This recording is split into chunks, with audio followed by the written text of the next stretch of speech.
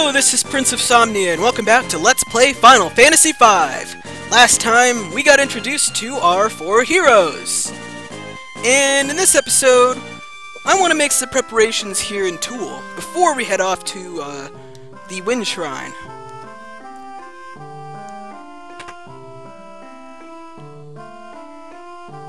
I guess they're all going for grog. Alright, we'll see you around, Faris. You try to leave town, Faris will automatically rejoin your party, so don't worry about it. So let's talk to this guy first. He'll teleport you over here to the Greenhorns Club. It's kind of like it's basically a tutorial house right here. So let's go in here. Not that I really need much of a tutorial for this game, but, oh well.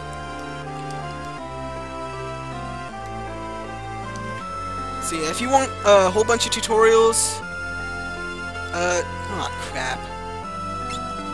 Okay, well, I kind of fell into that one, but yeah. If you want a whole bunch of tutorials, you can just talk to these guys in here, or wait for me to explain stuff.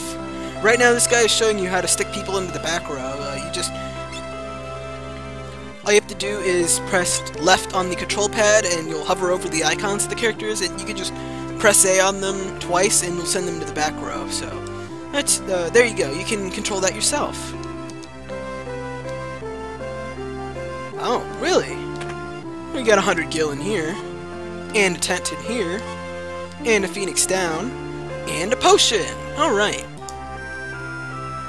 So let's see. That's that. There we go. Alright. Sorry, I just gotta mark stuff off on my treasure list. Yeah, I learned from last time, viewers. What does he mean by that? Maybe he's talking about this secret passage! Sorry to steal that stuff from H.C. Bailey, but I just couldn't help it that time. So yeah, sometimes there are false walls in the inside buildings that you can just walk through. There's a certain ability later in the game that'll let you see them at any time, but we don't have that quite yet. Oh, a present? Sure. It's a trap! Yeah, no, there's just a goblin in here, so... nothing really to worry about. I think this is a slightly different variety of goblin. I think they can drop leather hats, but that's not so important right now. Let's see, that one gave us a leather shoe for defeating it. Or leather shoes, rather. Let's give that to Bartz. I'm just gonna stack as many stuff as I can on him. You jerk.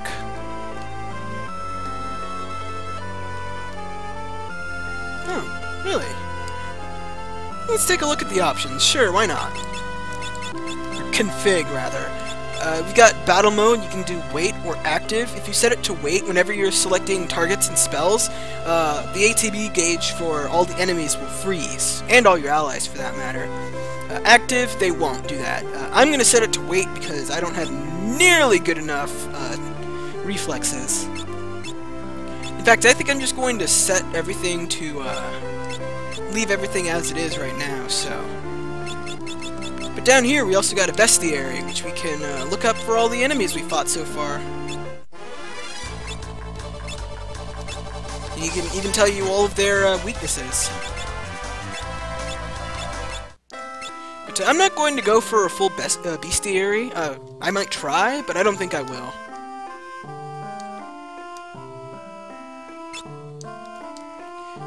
So anyway, I think that's all we can do in here in the Greenhorns Club. So let's explore more of the town. Why not? Maybe chat up a few people. Okay.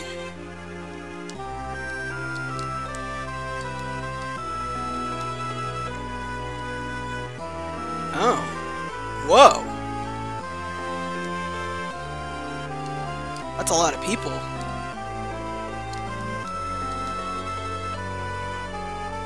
Oh, really? How are never mind.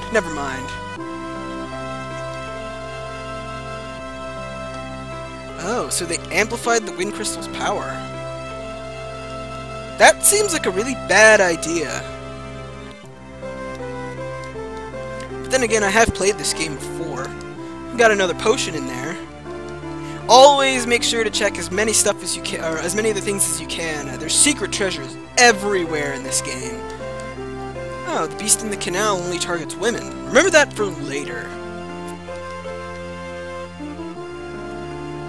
Zoc. Who's Zoc? There we go.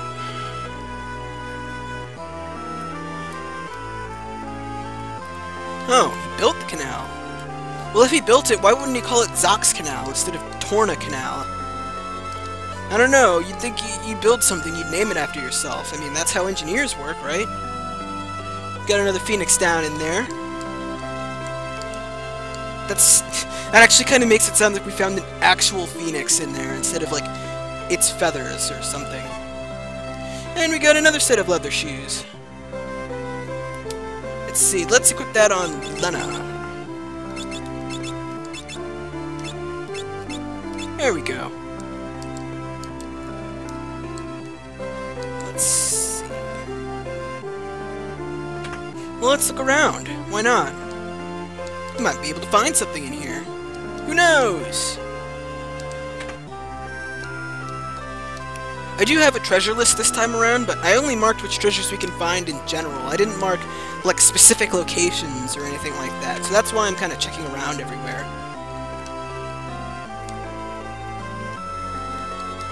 Because who knows, you might find something.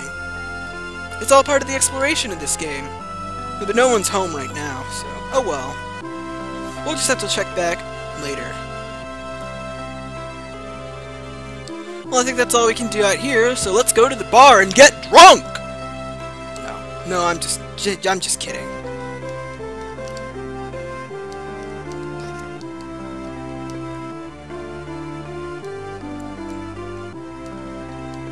Huh. Oh, the captain's upstairs. That's nice. I mean, I know he kind of looks like a lady, but, or maybe he just goes that way. I don't know. I think it's a captain, not a boss. Well, let's sit over here and get a lap dance! Alright! Rated E10 and up, viewers. No, I'm just kidding. Woo! How did Nintendo manage to... Nah, never mind. Anyway, the real reason why I wanted that lap dance wasn't for the lap dance at all, but for this piano. I don't know, I just thought it would be fun to play a little bit on the piano. Wow, we suck. But maybe we'll only get better with practice. Well, that's just a little bit of fun thing to do. Actually, it's very important for a lot later in the game that you actually play on that piano. You'll see why later. But every time you find a piano, you want to play on it at least once. Just trust me on that, viewers. As with most Final Fantasy games, there's a lot of stuff you have to do near the beginning that won't make sense until much later on, so... Oh no. Every time you hear this theme, viewers, you just know something stupid's gonna happen.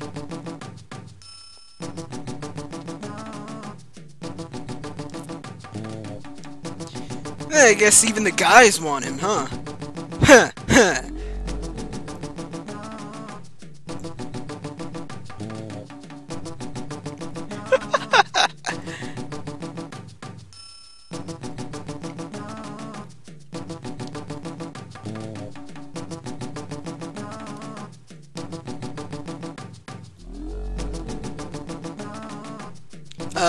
Hey, Faris.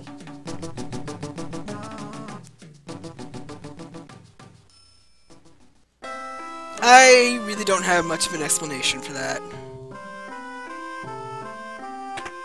I guess he's not in the mood to talk right now. Oh well. I'm getting out of here. Well, let's look at the inn. See what they got over here. Nothing much. I don't think there's anything hidden in like fireplaces or anything like that, but it wouldn't hurt to check. You could stay at the inn if you wanted to, but I don't think it's worthwhile. Oh, did I check that barrel yet? I don't think I did. No, I definitely did not, because there's 150 gil in here.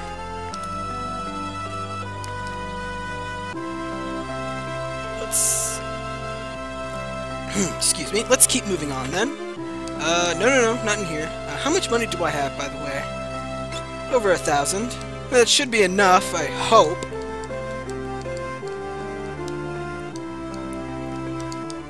Alright. Let's see. I want to go in here first. This is a magic shop. They sell various spells.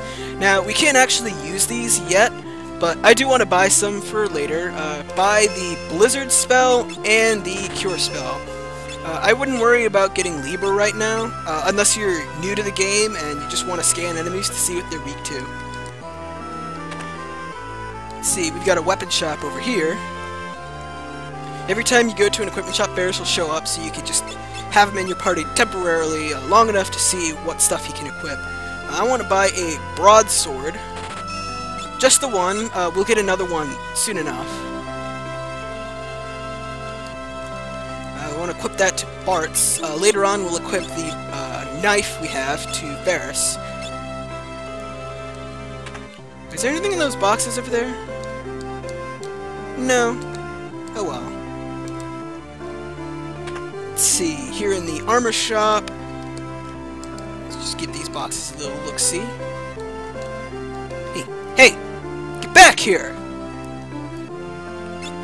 Let's see. Huh. Wait a minute, who? That's probably Faris. Anyway, I want to buy... Let's see... Yes, I want to buy... Oh, no, not 11 more. I want to buy 2 more leather caps. We're going to find a 3rd one later. And I want to buy 3 leather shields. There we go. Let's see. We can equip the leather shields in the left hand. They don't have any defense boost, but they do have a chance of evading all damage. In this game, blocking stops all damage from happening, and it's determined by your evasion stat. So, that's pretty nice. Give everyone except for Galuf a leather shield for right now. And then make sure everyone else has a leather cap. The reason why I don't want to give Galuf...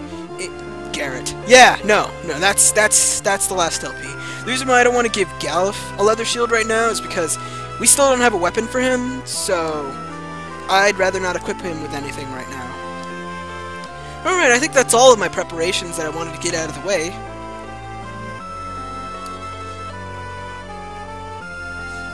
No, we're not trying to give you the slip. Alright. So now we got Faris back in the party here. Let's equip him with stuff. Let's see. Oh, sorry. Yeah, I do actually want to give Galuf the knife. Never mind. I thought the weapon Faris started off with was a little bit weaker. My bad. Oh yeah, that's right. Alright. So now let's actually head on to the Wind Shrine. There are no... you can't get into random encounters on the ocean. You can't get anywhere within the Torna Canal right now, and that's that area right there. On the world map near the Torna Canal, you can run into really powerful enemies called Bandersnatches. I would not fight them right now, because chances are they'll one-shot you if you try. So this is the Wind Shrine. Let's go in here first. Oh, I guess these guys recognize Lenna. Oh no, there are monsters in the shrine! Uh-oh. That doesn't sound good.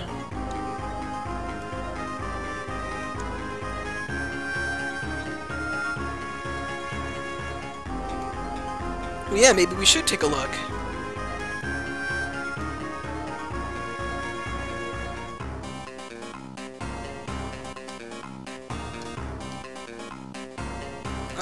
Well, that doesn't sound good. Hey! Oh. Okay, that's weird. I don't know why it's... Well, never mind. Anyway, you talk to this guy and you get 5 free potions. And if you check this pot, you get free HP and MP restoration. So, that means it's time for me to run from 15 battles again! Alright! So yeah, I'll go ahead and do that off screen right now, and I'll see you guys soon enough. It is if I could find enemies on the first floor. I'm not sure if there are any.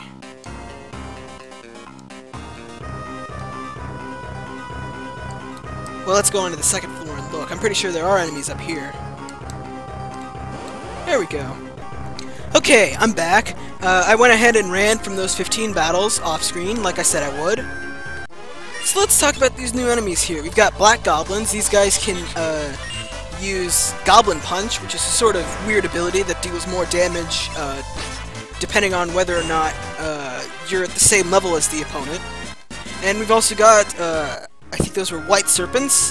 They can paralyze one of your characters, which is annoying. And there we got a tent.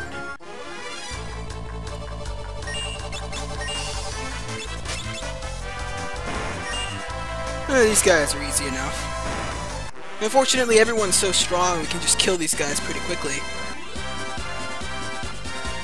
So that's pretty nice. That's interesting. Well, that tent didn't seem to be on my treasure list. I wonder why. I must have missed it. Anyway, in here is a consecrated circle. You can use them to either rest in a tent or cottage, or to save your game. So let's go ahead and do that right now. Well, this is an old file. Wow, did I really do that? Never mind. Yeah. Anyway, let's save in this file. That was an old file from a long time ago. I actually beat the game myself on a different system, so... Let's see... I think that's the way forward. If I recall correctly. And for right now, battles are so short that I might as well just show them off right now. Later on in the game, the battles will get a little bit longer, and I'll start editing them out. Yeah, that was the way forward. And here we got another leather cap. So yeah, this is the one that I didn't buy earlier. Really helps to know what to buy earlier in a game when you know everything that you can get in the relatively near future, doesn't it? Saves on money. Gil, or whatever. I don't know why they call it Gil in Final Fantasy, anyway. It seems like such a weird name. Well, who cares?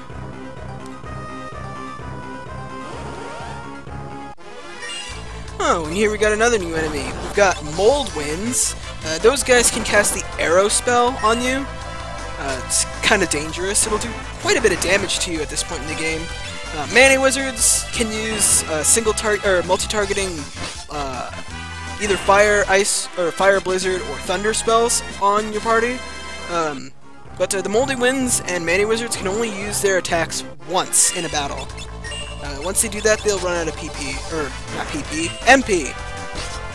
God, my mind's still in Golden Sun mode, isn't it?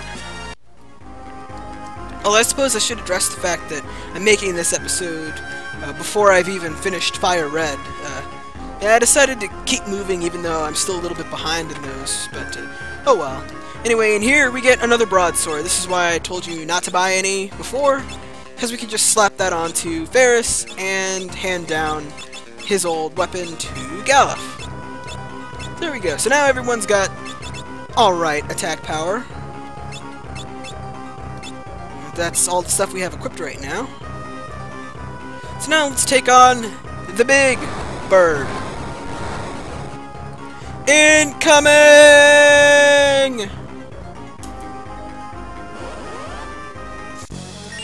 Alright, it's boss time against the Wing Raptor himself. This guy will use the Breathwing ability. It'll take off a quarter of your HP for every single party member. So, yeah, you really gotta watch out for that. It's a quarter of your max HP, too, so... I hope you're used to seeing the Breathwing ability, viewers. Anyway, usually once he uses the Breathwing ability twice, he folds up his wings. When his wings are folded, don't attack him or he'll counterattack, and it'll hurt. Anyway, everyone seems to be really low on HP, so I'm just going to use a potion for a couple rounds right now to make sure no one gets killed. If you do lose someone, there's always Phoenix Downs, so I wouldn't worry too much about it. But you gotta select an item twice in order to use it. So yeah, you see how he's folded in his wings? Now you just gotta wait a little bit.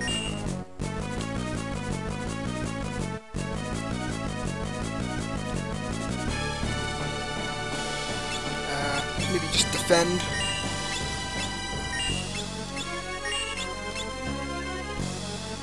Yeah, so don't attack him when his wings are folded. Fortunately, when his wings are folded, his only ability is that counterattack, so once he unfolds his wings, then you can just go all out. Let's see. Lenna, why don't you potion Faris so that he doesn't get killed by the next attack? But usually this boss's pattern is to use Breathwing twice, and then fold his wings.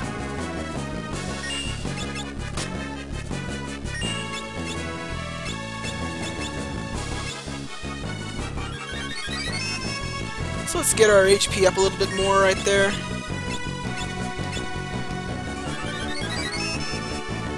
I think that should be good enough. Huh. Well, sometimes bosses do break pattern. Yeah, Lenna, why don't you get another potion in there? Try not to let anyone die. Alright, we got him. So yeah, not all that tough, but most bosses aren't all that hard to begin with, so I wouldn't worry about it. So let's keep on moving. I could have sworn there was one more treasure I'm missing. Yeah, we can handle 3 Manny Wizards.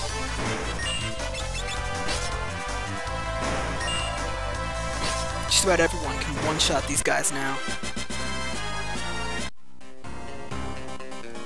Maybe I was wrong. I'm just gonna move on. Anyway, so this is the Wind Crystal Room, but... ah, nuts. The crystal's shattered. It's gone cracked! What's going on?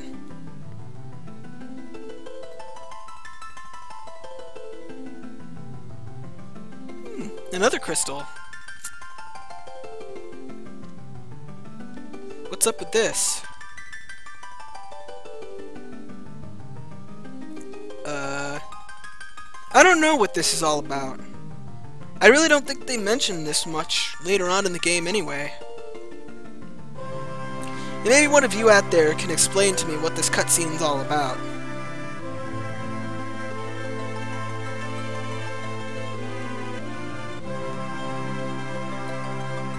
I don't know, maybe it's like the blessing of the crystals for these guys or something like that?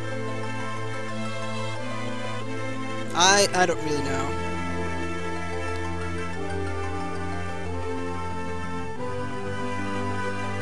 I guess they're like imbuing them with their essences or something?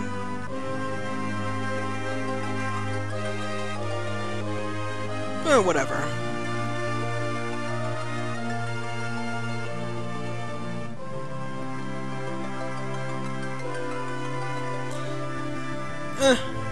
Not sure.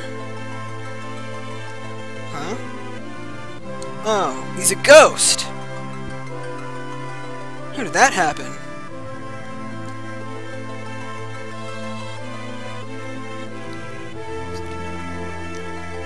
The Chosen One! Ooh.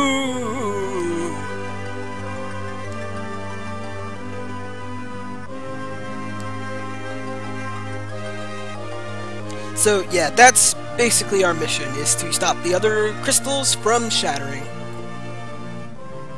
To save the world from some evil Dark One.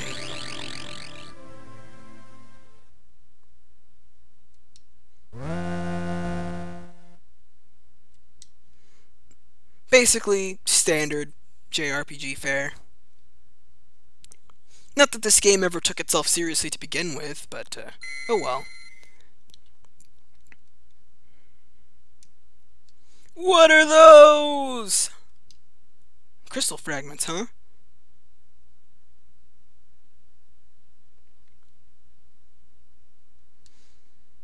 Oh. What does it mean by that? It means that we've got job classes! Alright! So yeah, I was saying before about all the abilities we can get later on. They come from the job crystals that we get out of shattered crystals. How that works, I'm not sure, but whatever.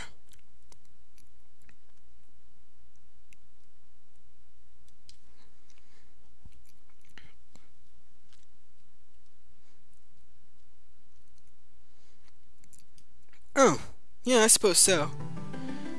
So anyway, let's take a look at the new jobs we just got here. We've got Knight, Monk, Thief, White Mage, Black Mage, Blue Mage, and, well, Freelancer is what we've been in before. So anyway, yeah, now we've got job classes to play around with. This is why I love this game so much, the job class system. Because it's just really interesting to play around with, mess around with job classes, and see what strategy works with you. Anyway, we've got Knights. They tend to have like really good HP and defense. They make for the best tanks in the, really good tanks. They also have an ability that lets them cover enemy or allies with low HP to keep them from dying from a physical attack and stuff like that. We also got Monks. They're really good at doing lots of physical damage to an enemy, and they can also fight barehanded without any loss in power. There's a special damage formula just for barehanded monks, so that's pretty nice. Thieves do what you think they would do. If you're playing the Super Famicom version, if you have a thief in your party, you can hold down the B button and run around.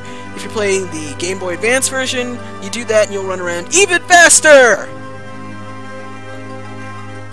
Thieves are really, really good in this game because, well, stealing stuff is nice, but they also have nice agility too. And they have the Fine Passages ability, which is excellent.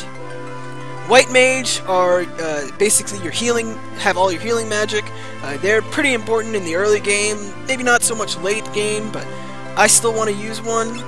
Black Mages are your offensive mages. Just like the White Mages, they're really good early game, maybe not so much later game, but they're pretty useful now. Now, Blue Mages are quite possibly the best job class in the game, at least for mages. They can learn monster abilities, which basically is like the Aero spell or the vampire ability, and then they can use them yourself, which is really nice. Later on, when we start getting a whole bunch of Blue Mage abilities, it'll become sort of like a utility kit mage class, which is really, really nice. It's incredible to use, but only if you know how to use them and where to find your blue magic spells. Fortunately, I do! So, yeah, I'll be making use of that.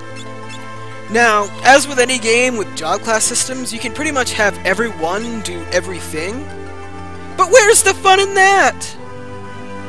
So, I am, for the most part, going to forbid crossing over into other people's job classes. I'm going to keep everyone within, like, the same sort of role set that I want them to have. There's going to be a couple of exceptions where I really just can't do it without crossing over job classes, but that's just because I'm not the best at this game. I mean, maybe I could do it if I got lucky, but sometimes I'm not so lucky at all, so there's that. So anyway, right now I want Bartz to become a knight, mostly because he's really good at tanking.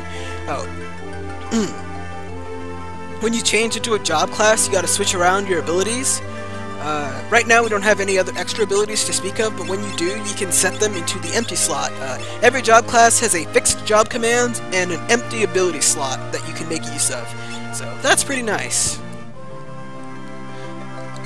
And then if you have the optimization settings set up, it'll just optimize your equipment for you. You can see there the types of weapons knights can equip. They can equip knives and swords and shields as well. So yeah, they make for really nice tanks. Obviously, you want to have Bartz up in the front row for this. Now, Lenna, I want to be a healing/support mage for this playthrough. So I want to put her into the White Mage job class. Makes for really good healing right now, so I want to keep it that way. Unfortunately, we don't have any stabs for her right now, so she's kind of bare-fisted right now. I also want to set her into the back row because, well, she's not going to be doing much physical fighting. Now, Galuf is going to be my offensive and utility kit mage, so I want him to work on black and blue magic. Kind of sounds violent. Yeah, so I want him to work on those two. You can walk through. I'm gonna walk back down to the bottom floor of this place so I can start working on my job classes. You might want to consider starting off with a black mage. Let's see, the white serpents in here are weak to ice, which is why I told you to buy the blizzard spell earlier. But there's also enemies here that can teach you blue magic, so I'm going to start off with Galuf as a blue mage, up until such a time as he gets the ability to learn and cast blue magic without having to be in the job class. Then I'm going to switch him over into the black magic class, because that's really all I want out of the blue mage anyway. At least for right now. I'm actually going to keep him in the front row right now, because blue mages can still do quite a bit from there. And last but not least, Faris. Faris is going to be my lightning bruiser for this point in the game. Eventually I want him to start working on Thief, but for right now, I want him to learn Monk up until he gets the Barehanded and counter abilities. Those are two really good abilities that he can make use of later on, so yeah. The fixed job command for Monk is Kick. It's basically a physical attack that hits all enemies, which is really nice. So yeah, definitely keep Faris in the front row there. So anyway, I'm going to walk back off-screen to the bottom floor of this place.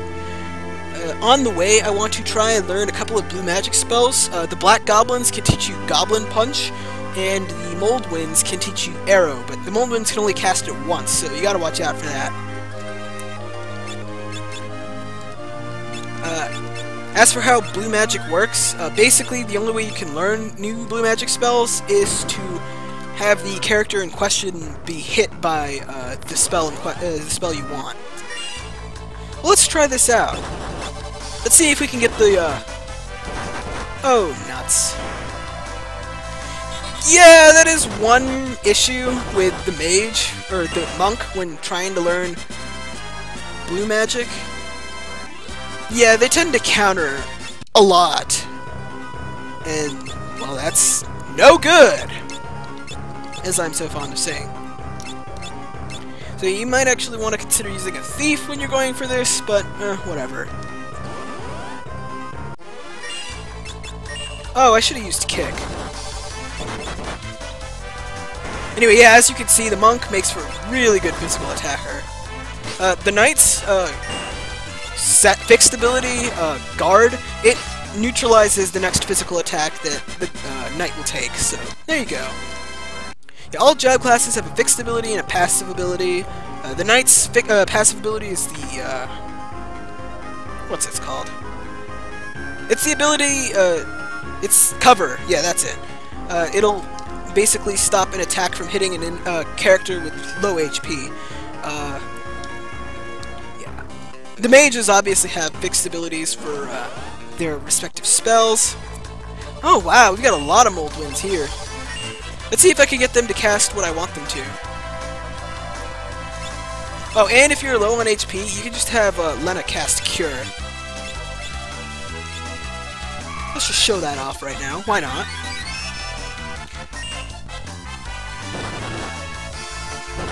Oh, yeah, no, you're dead.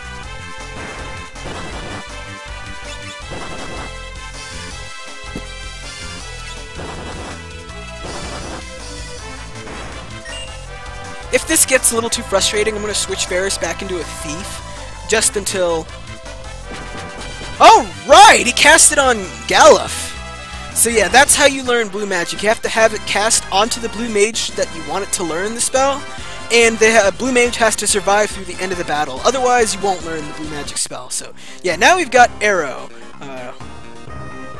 So that's how blue magic works. I'm going to stick around here for a little bit more and try to learn... I'm going to try to learn Goblin Punch from the Black Goblins in this area. And then I want to return to the Pirates' Caves, because you can actually learn the vampire spell off those steel bats. So I'm going to do that off screen and meet you back over by the Wind Shrine. Did I just learn it? I think I just learned it. Well, whatever. I'm going to kill everyone, so... Oh, unfortunately, Faris is paralyzed. Whatever. I think I just learned it. Yeah, I did just learn Goblin Punch. Alright!